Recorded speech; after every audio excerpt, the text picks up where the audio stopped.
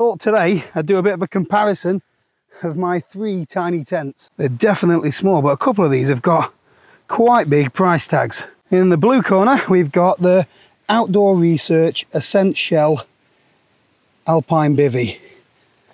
This retails at around £350, but it's the lightest weight of all the bivies at 555 grams. Next up, we've got the Rab Ridge Raider. This is the hoop bivy that I've had the longest. Again, this is pretty expensive, retailing at £350. This is one of the older models with the E-vent material. The newer versions, I think, have got a Pertex shield. I'd love to know what happened to E-vent. I've got a few bits of gear in that material and I really like it, but it's just sort of disappeared off the planet. And finally, we've got the Alp Kit Elan or Elan. This one is the cheapest of the bunch, retailing at £129.99. Don't worry, I'm not going to try and sell you the bivy dream. These aren't for everybody. They're a very specialist bit of kit. They're more for if you just want to get your head down somewhere, whether that's somewhere discreet, somewhere a little stealthy, or in places that you can't just generally pitch a tent. They're all incredibly low profile. Basically, there's just enough room for you to crawl inside with your sleeping gear and maybe a few personal items. So the one thing that all 3 of these have got in common is it's like sleeping in a coffin. But the technology and the materials is a little bit different on them all. So for me, E-vent is probably one of the most breathable waterproof materials that I've used. However, this Ascent Shell from Outdoor Research, it doesn't feel like a regular waterproof material. It is very good. I think it's a triple layer membrane. I'm not sure how it all works, but it feels more like a nice comfortable bit of clothing. I have got the Outdoor Research jacket as well, which is made in the same stuff, and it's really good bit of kit. So all of these bivies come with bug protection as well, which is great. This one, I'd say it's the least sturdy. The pole inside is made of plastic. It's literally only there just to hold the material off your face. It's not there for any real structure. The mesh is very good though. Keeps all those critters away in the night. I tend to just have it zipped up to around there. Obviously, if the rain comes, got to zip it up fully and then maybe have a little bit of air gap around the bottom here. The Outdoor Research bivy has also got quite a large entrance with a side zip as well, so it's much easier to get in than the Rab Ridge Raider. You can literally just sit inside this. Although it's scorching today, I do not want to be getting inside a bivy. There's enough room in here for your sleeping pad to go inside the bivy as well, and your sleeping bag to loft. There's a little bit of room at the bottom if you've got a small pack you could shove down there, but with this bivy I tend to have my pack in a waterproof dry sack and it stays outside.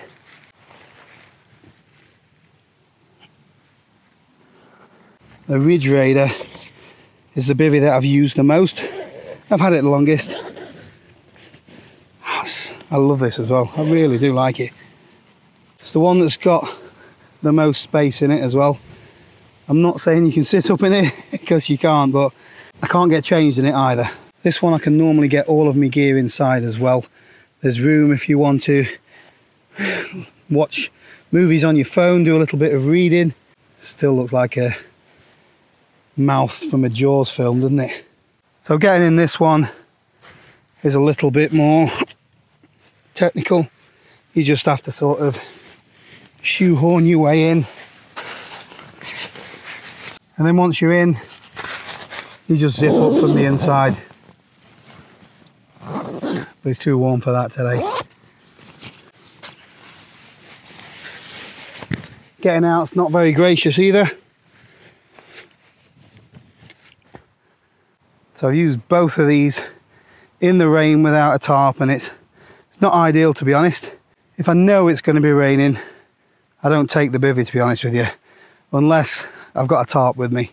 So before I move on, a quick thank you to Squarespace, who sponsored the video today. So Squarespace are the #1 place to go if you want your own domain or to have a go at building a website by yourself. You don't need any experience. They have ready-made templates for you. So all you have to do is upload your own photos, add whatever text you want, and then just drag things around on the screen a little bit.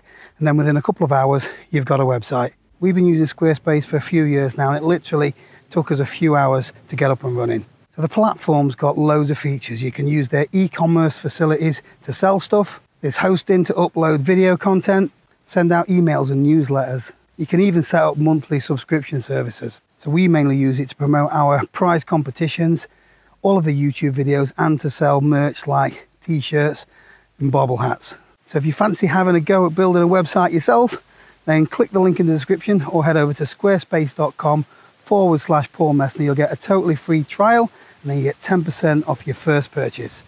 So this is the Alp Kit Elan. So I've not used this one before.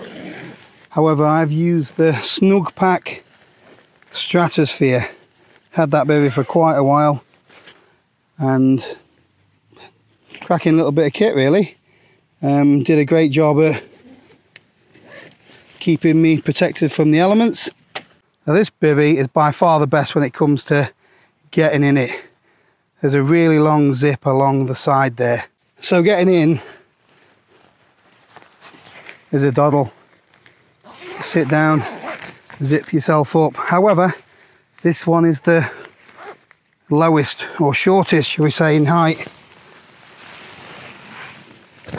Just enough to keep your head, well, not covered in plastic. But if you don't like enclosed tight spaces, I've only been in there for half a minute, melting. It's about 25 degrees. It's not getting in the tent weather. So a couple of good little features on the Alp Kit. Again, there's some mesh bug net on there, so you can have this open a little bit. There's also an additional ventilation flap here. So if you lift that up, so that helps reduce any sort of condensation. You can roll that up if you want and leave that tied up there, or you can, if it's raining, you've got the ventilation and the protection from the rain. So although all of these bivvies have got little pegging out points, you don't necessarily need to peg them out. The Rab Bridge Raider, if you want the pole to stand upright, you are better off pegging it, or putting something a little bit weighty like your pack in this section. The Alp Kit is double poled. It is the heaviest, but it just gives this head area the sturdiest structure. And the Outdoor Research, so this one is, it's purely just to keep it off your face. This is more like a conventional bivvy bag with the option to be able to put the hoop in. You don't have to put the hoop in any of these, to be honest with you. You can just use them as bivvy bags if you wanted to. The Ridge Raider has got some tie out points, so it is really sturdy in windy conditions, although all of them, once you're laid in them, they're not going anywhere in the wind. The Alp Kit has got a little loop here, so you can hold this up with maybe a trekking pole or a stick, just to give you a little bit more room in the foot area. The newer version of the Rab, I think it's got a secondary hoop in here now, so this is also raised up as well. There's nothing like that on the Alpine bivvy. In fact, there's only two tying out points. There's one here. I've actually put these bungees on, so it gives me that little bit more freedom for movement, but still being able to have it tied down. So this one's got a 10,000 millimeter hydrostatic head, so it's incredibly waterproof, but this material is the least breathable of the three. But I think it has got the best ventilation options, because even if it is chucking it down with rain, you've still got vents that are protected by, you know, this bit of fly sheet here. The Rab and the Outdoor Research one, you're going to have little gaps somewhere that you've got to try and direct the rain away from. Condensation can be quite an issue in bivies though. When I had my Stratosphere, which is pretty much identical to the Elan, I would say I got the most condensation out of all the bivy bags that I've owned. Obviously it depends on conditions. You've got to try and keep it as well ventilated as possible. The Rab has always been pretty good. I did get some condensation when it's rained. Sometimes if you get prolonged water on the outside surface, it doesn't allow vapours to breathe out as well. But my last camp on this, I did have water on the outside of my sleeping bag. I'd say that this Outdoor Research one has been the most breathable one though. I've hardly had any condensation issues in this one at all.